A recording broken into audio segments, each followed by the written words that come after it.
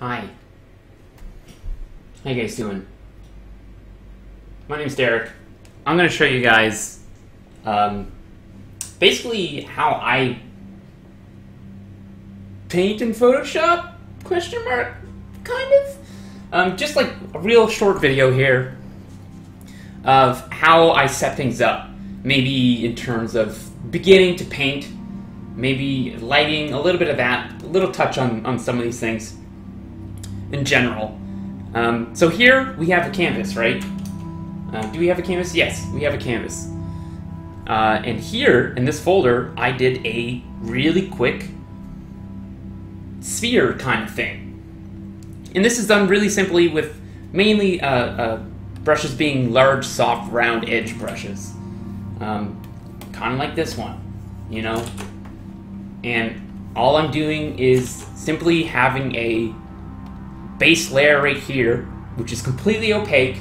I made it using the marquee tool, right? You can do this, and you can fill that in, and there you go. You got a circle. And on top of these, you can see these layers right here are, I believe what they're called is clipping mask layers. Very useful, especially when you have something that you want to paint and not redefine the edge every time you want to add a new layer or something different, reflecting light, all that stuff, right? And we have the same thing for the cast shadow at the bottom as well. So let's go through this real quick. First layer I have is a multiply layer. Usually I do start with like a drawing, and you know what, we'll go through this and then we'll apply this type of technique to just a quick sketch, right? So let's do that. Here's a multiply layer. What's a multiply layer? A multiply layer makes anything that's underneath that layer darker in value, depending on the value that you're using in the multiply layer. So in this case, if we were to turn this back to normal, this is actually just kind of a little bit lighter than the actual local value. Local value being this. This is the average value of this particular ball, right? I don't know why I'm quoting that, but there you go. So, and when we turn this to multiply, it'll make the layers underneath this darker. And this is the effect right there. So that kind of creates our Terminator, I guess that's what you would call it, or core shadow, which would be after the Terminator. The Terminator is the point right here where where the light kind of starts to change in value. And this was reflecting light coming off of, well, the bottom, the base, the butt. Because light is a very silly thing. It bounces all over the place, right? Reflecting, penetrating, giggity. You know, it does some wacky things. So it's really, you know, doing some studies. That's why doing studies from life, things that have actually existed in life, really can help you out in terms of having the viewer believe you're drawing more or you're painting more, right?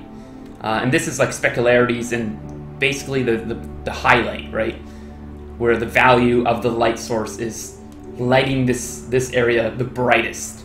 So it doesn't get any brighter than that on this particular sphere. And what's on top of that? I think this is just another little small edit to the core shadow.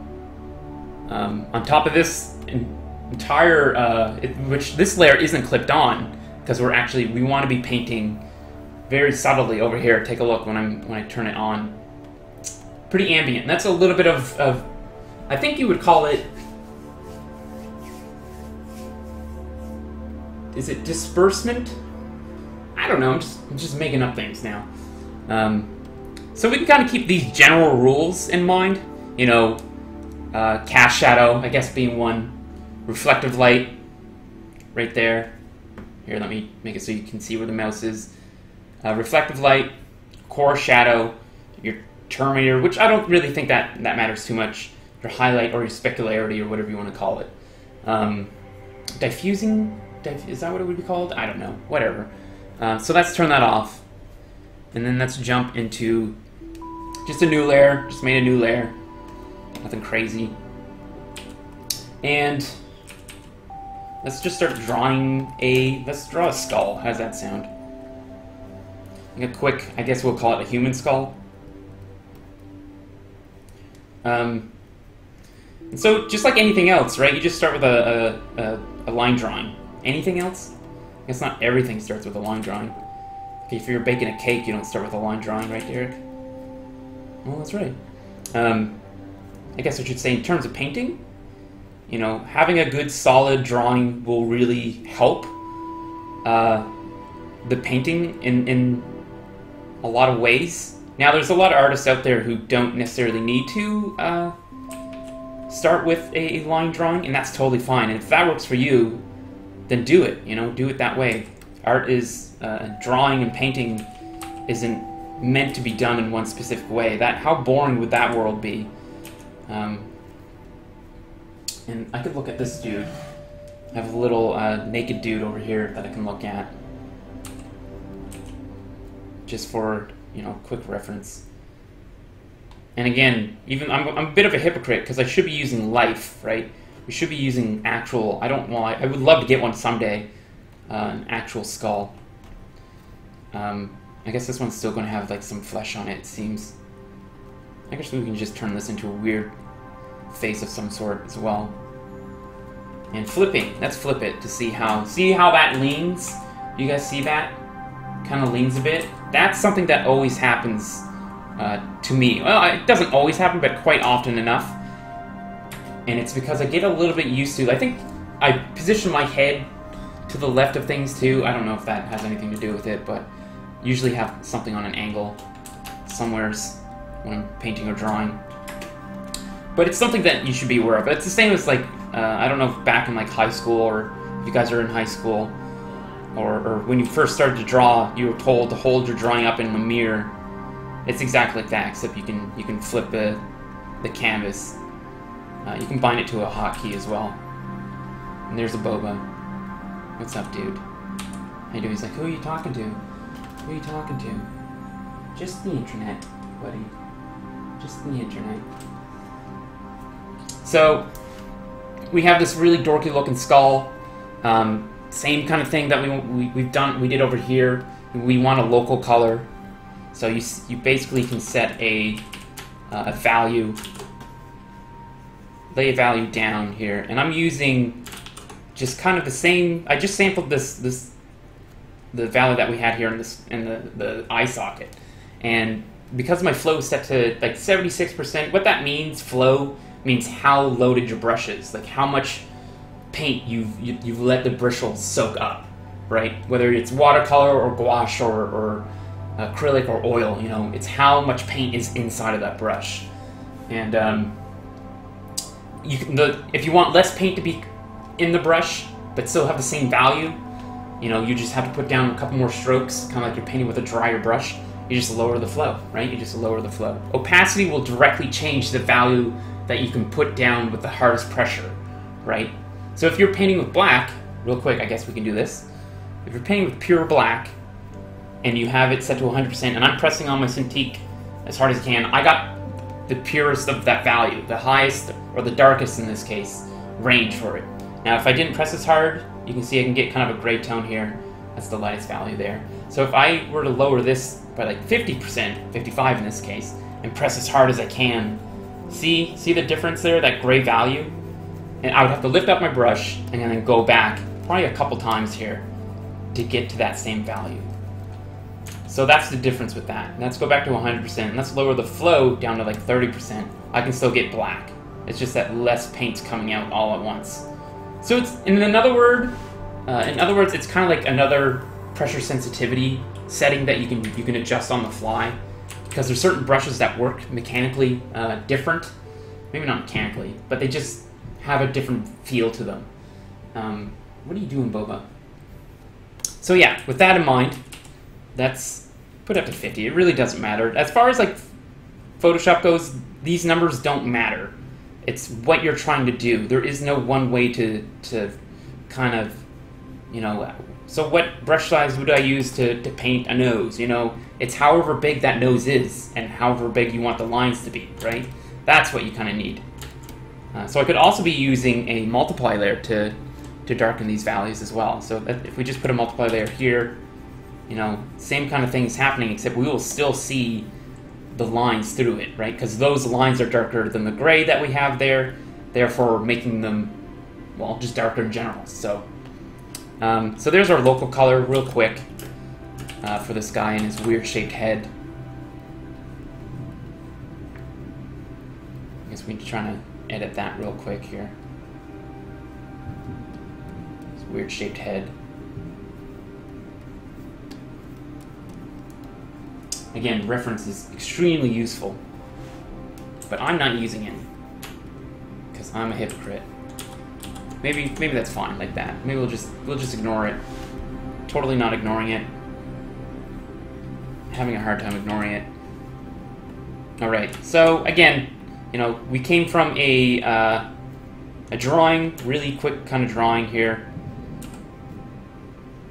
We can add in our darker values. That's usually what I start with. A lot of people tend to, you know, start darker and then work their way up. I like to start mid-tone, work my way darker, and then add the lighting on top of that. So let's do this.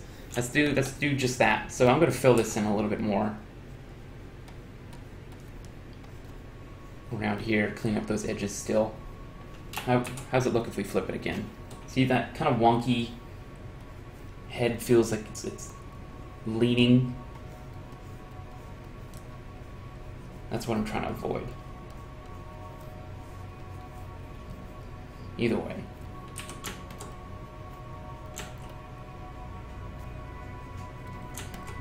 I guess we can like give him some kind of ear real quick here.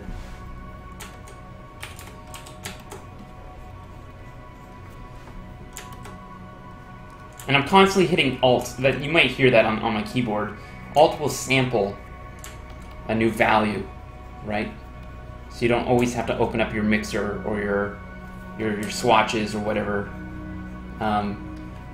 You can just hit Alt and select one of the values that you already have down, and that's where a lot of my new values come from, because I'm mixing on canvas, right? I'm resampling.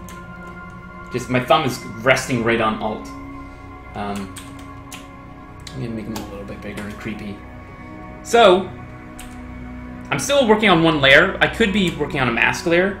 Again, holding down Alt in between these two layers, you can get this kind of effect. This way I can work with a larger brush. That's weird. What just happened there? Is this an eraser? I don't understand what's happening. This is new. What setting is that? Normal. Flow is at 50. This is really interesting. Oh, you know what it is? It's because this isn't opaque. If I paint on normal here, if I were to make a layer underneath this, hold on, Photoshop, make a new layer underneath that head. That's right. So the reason why that's happening, I would have to first merge visible, make it a flattened version of this, and then we would have to basically cut this out of this flattened version. We can do that real quick here. The lasso tool. Holding down Shift while using the lasso tool will allow you to add more selections to it. Holding down Alt will allow you to take some away.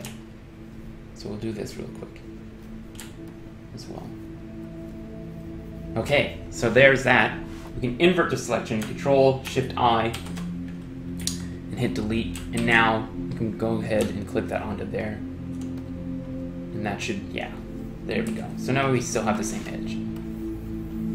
And that's what we did with the spheres, right? You know, the base layer here is completely opaque. Completely 100% solid, so you can't see any values underneath that. If it wasn't, you would be able to have that translucent, transparent kind of effect, which is what we were having earlier with this head, right? You can actually even see it where the transparent areas are, and that's how clipping masks work. The transparency of your base layer will carry through, right? It'll carry through to, you know, the layers that you put on top of it. So they won't make that area darker until the base layer is. It's kind of, I don't know if I'm doing a decent job explaining that, but hopefully. So yeah, and then you can go ahead and start painting using the clipping mask type of setup, making some values darker or whatever you want to do. You know, keeping in mind of the planes of the head as well. Again, I usually start mid-tone and then slowly work my way dark, and then kind of flip the switch on it and then go to working light, right? And going to work light also includes the ambient reflection, you know, that from either the sky if your character's outside, or, you know, maybe he's in a pretty brightly lit room. You know, there's other sources of light coming in to effect.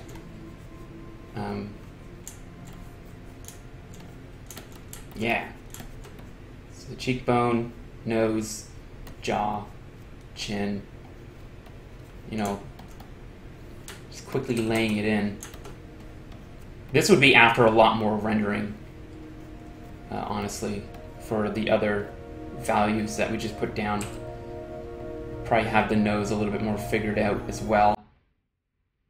The eyes, you know, the jaw. And get the cast shadows figured out too. And I guess we could come over here, sample the background. His face. So messed up. He's got like skin, I guess, on him too.